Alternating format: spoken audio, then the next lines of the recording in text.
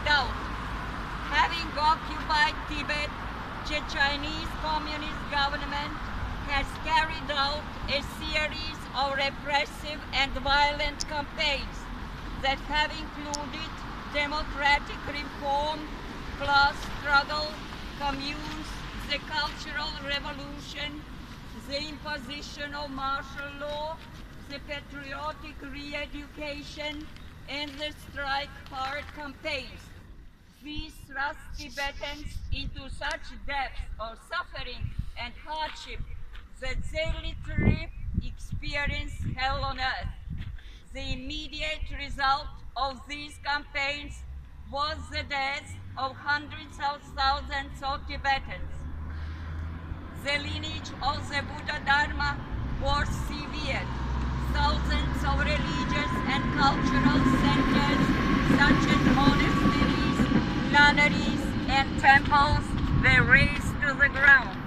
Historical buildings and monuments were demolished. Natural resources have been indiscriminately exploited. Today, Tibet's fragile environment has been polluted. Massive deforestation has been carried out, and wildlife such as wild yaks and Tibetan antelope are being driven to extinction. These have brought untold suffering and destruction to the land and people of Tibet. Tibetans in Tibet live in constant fear, and the Chinese authorities remain constantly suspicious to them. Today, the religion, culture, language, and identity which successive generations of Tibetans have considered more precious than their lives are near extinction. In short, the Tibetan people are regarded like criminals, deserving to be put to death. Since the re-establishment of contacts in 2002, Tibetan government in exile have followed a policy of one official channel and one agenda, and have held 8 rounds of talks with the Chinese authorities. As a consequence, memorandum of genuine autonomy for the Tibetan people was presented, explaining how the conditions for national regional autonomy as set forth in the Chinese constitution would be met by the full implementation of its laws on autonomy. The Chinese insistence that Tibetans accept Tibet as having been a part of China since ancient times is not only inaccurate but also unreasonable. We cannot change the past, no matter whether it was good or bad. Distorting history for political purposes is incorrect. We need to look to the future and work for our mutual benefit.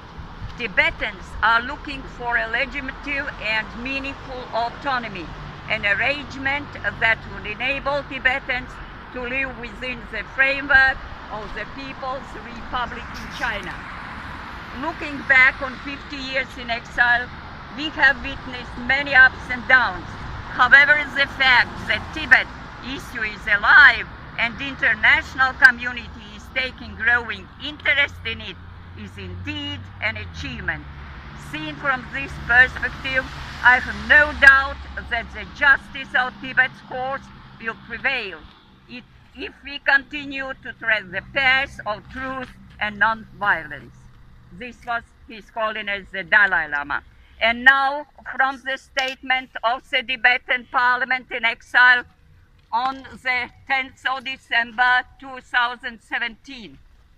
Since 2009, a total of 150 Tibetan people in Tibet, including the young, old and adults, men and women, monks and nuns, as well as lay people, have been driven to make a high sacrifice of giving up their precious lives by setting themselves on fire as an act of peaceful protest. What all these show is obvious to everyone. that they resulted from the government of China's continued implementation of a hardline policy on Tibet, whose consequence is the brutal violence of the human rights of the Tibetan people beyond all limits. With this perspective in view, we once again take this opportunity to emphatically remind the leaders of the People's Republic of China to bear full responsibility for this tragic situation in Tibet today.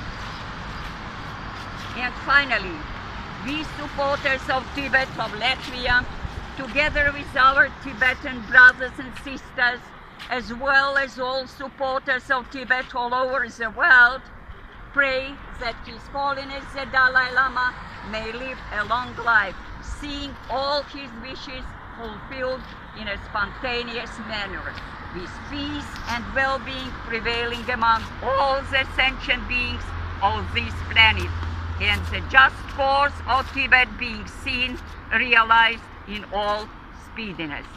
Long live His Holiness the Dalai Lama. We demand official China to observe the human rights in Tibet. Sarva Mangalam, Sarva Mangalam, Sarva Mangalam.